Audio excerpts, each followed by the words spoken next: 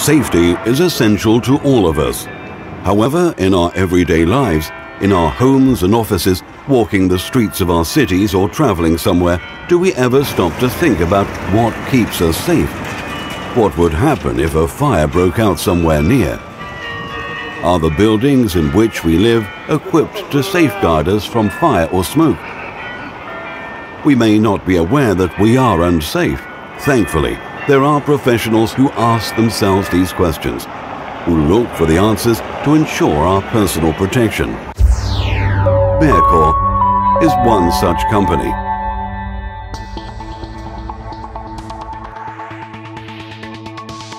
We have been delivering safety for nearly 30 years. We produce passive fire protection systems, and we continue to develop our solutions for smoke ventilation. To test their performance under fire conditions, we traveled to Belgium. Just 10 kilometers from Bruges is the town of Zedelgem, home to the West Flanders Training Center for Emergency Services, including the fire service.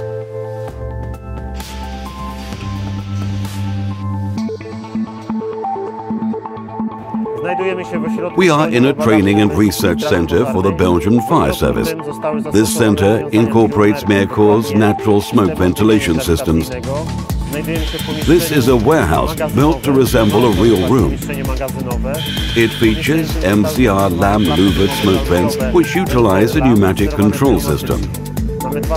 There are two ways to activate these vents: automatically by the thermal detector located right next to the vents, or manually using the manual control points installed on the walls of the building.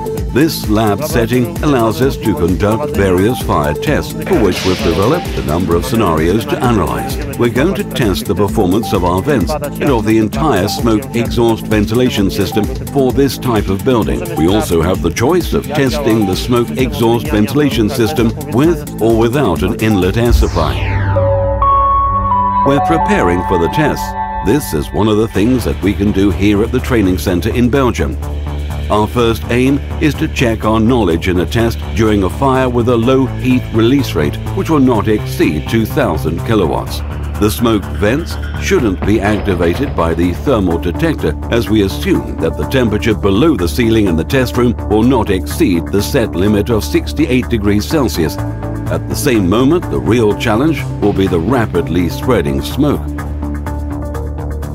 Let's start the tests. We'll be taking part in the first series of tests now. We're testing the effectiveness of the smoke exhaust ventilation system in a warehouse. We want to verify our assumptions whether the smoke vents open individually, activated by the thermal detectors. This test is meant to simulate a fire in a 12-meter-high warehouse. In order to reach the estimated heat release rate of 2000 kilowatts, we have prepared two separate fires. The main flammable material is plastic, specifically polyurethane foam from mattresses. We want to verify the assumption we made that smoke vents using thermal detectors set to a 68 degrees Celsius tripping temperature and sensitivity equal to or greater than 80 won't open under conditions of a low heat release rate fire.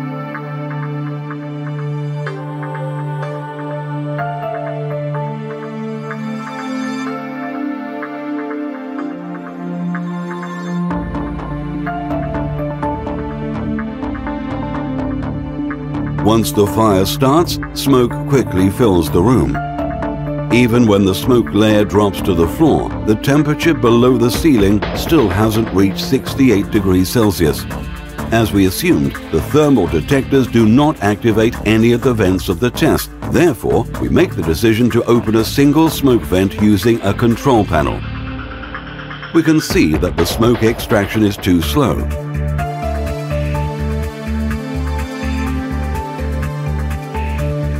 Only after opening the remaining smoke vents and air supply vents can we clear the room of smoke.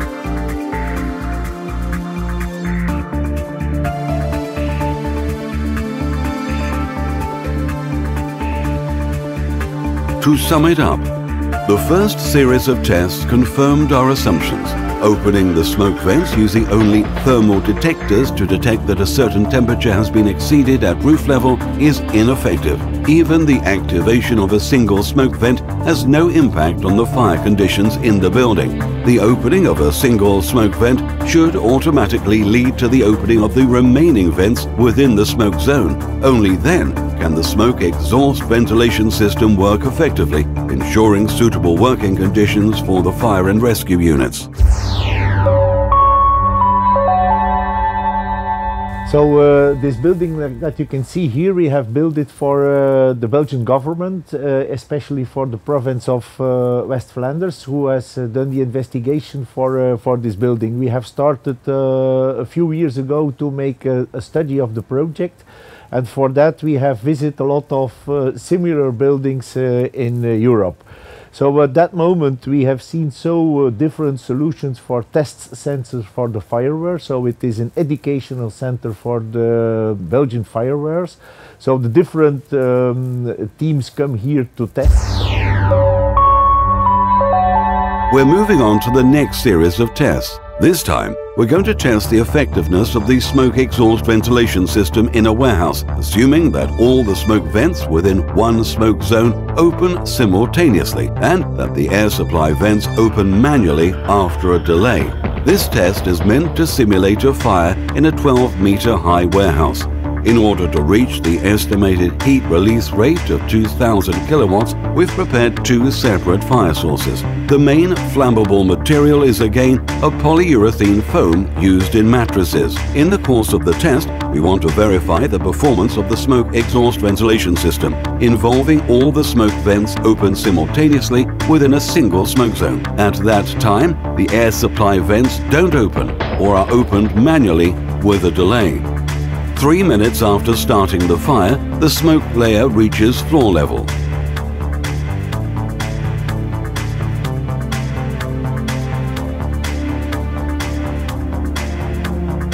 After 4 minutes and 30 seconds from starting the fire, we open all exhaust vents within a single smoke zone to extract the smoke from the building.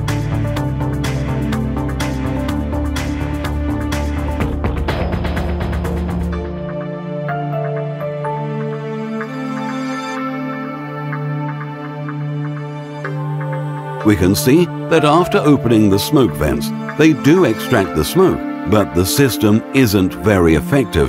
For this type of fire test, the system is unable to provide a smoke-free layer. After about 6.5 minutes from fire initiation, we open the air supply vent on one side of the warehouse. In each test, after the air supply is opened, the smoke exhaust ventilation system starts working more effectively, so that after about a minute, visibility is regained in the room. To sum it up, automatically opening all the exhaust vents within a single smoke zone, but without the activation of the air supply vents, makes the smoke exhaust ventilation system ineffective. It is unable to extract smoke sufficiently to compensate the delay in activating the system to ensure a smoke-free layer. Only after opening a suitable number of air supply vents of the required area does the system begin to work more effectively, providing good working conditions for the fire and rescue units.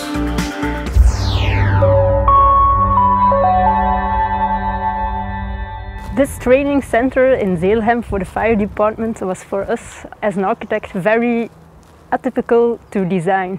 It's not a common building. Normally we build something and we hope that there will never be a fire in it.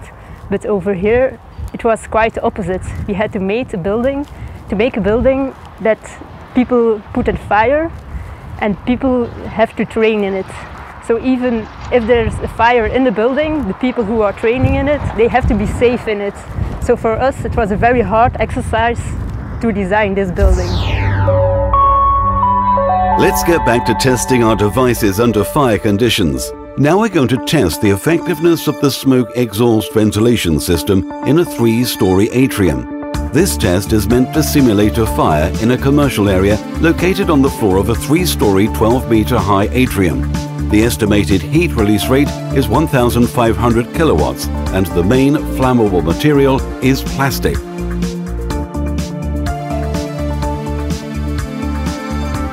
In the course of the test, we want to check the performance of the smoke exhaust ventilation system in a situation where within one smoke zone, all the smoke vents and air supply vents located on one side of the room open automatically. After 1 minute and 20 seconds from the fire initiation, the smoke layer reaches the floor level. After 1 minute and 35 seconds, all smoke vents within a single smoke zone open automatically.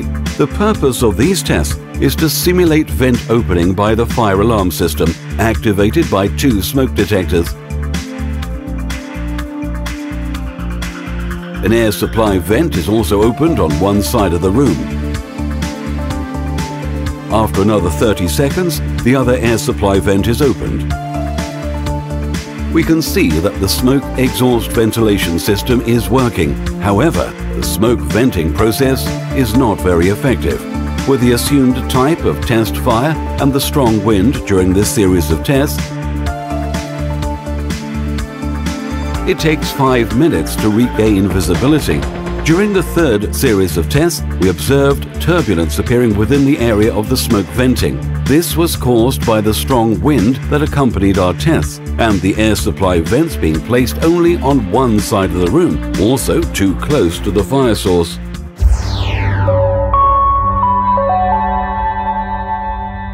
In Belgium, in new industrial type buildings, it's compulsory to have a smoke and heat control system, which is kind of new. Such a smoke and heat control system, it allows to have a smoke layer at a certain height. So the idea is that the smoke layer doesn't descend below a certain height, keeping a smoke-free environment. Normally, when the fire service arrives at the building, the smoke layer will have banked down up until the ground floor, creating circumstances with almost zero visibility, some heat, might be moderate, might be high.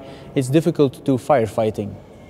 The goal of the new Belgian legislation is to have smoke and heat control systems and to create a smoke-free zone so the fire service can enter the building and go towards the fire and extinguish it. This type of infrastructure with the smoke and heat control system installed, it allows firefighters to train for that kind of fires. Let's continue our tests. We're testing the effectiveness of the smoke exhaust ventilation system in a warehouse, assuming that all the smoke vents within one smoke zone open simultaneously along with the air supply vents. This test is meant to simulate a fire in a 12-meter high warehouse. In order to reach the estimated heat release rate of 2000 kilowatts, we have prepared 2 separate fire sources. Again, the main flammable material is plastic, specifically polyurethane foam used in mattresses. In the course of the test, we want to check the performance of a smoke exhaust ventilation system where all the smoke vents and air supply vents open simultaneously within one smoke zone.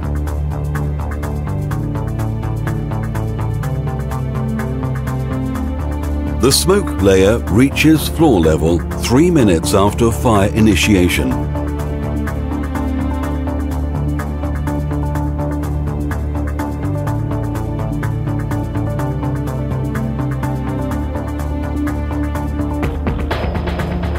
We activate all vents within the smoke zone using a control panel. After 4 minutes and 20 seconds from fire initiation, we also open the air supply vents on both sides of the building. The simultaneous opening of all smoke and air supply vents leads to the effective extraction of the smoke, while the system for the assumed fire test is capable of providing a smoke-free zone about 6 minutes from fire initiation. We've proven that automatically opening all smoke vents within one smoke zone and air supply vents simultaneously on both sides of the building leads to the effective operation of the smoke exhaust ventilation system. It's capable of removing smoke sufficiently well to compensate the delay in launching the system and to provide a smoke-free layer. Opening the air supply vents on both sides of the building prevents turbulence from developing inside the smoke ventilation area. Smoke does not spread to the other smoke zones.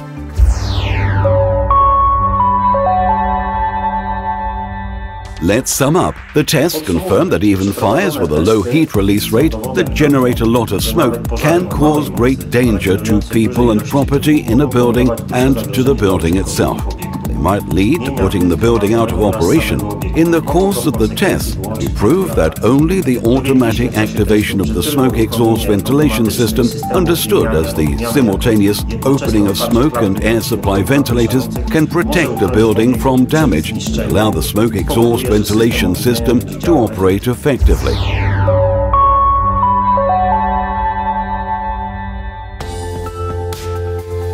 We spent 2 days on intensive fire tests, studying the performance of the MCR LAM smoke vents. The tests were made possible thanks to the generosity of the West Flanders Rescue Services Training Centre in Zedelgem and dedication and support of the local instructors. We say goodbye to Bruges, feeling excited and full of new experience. Unlike the thousands of tourists who visit this place every year to stroll along the streets of this charming medieval town that prides itself on its beer, chocolate and lace, we came to test the knowledge of our industry, fire engineering, in practical scenarios.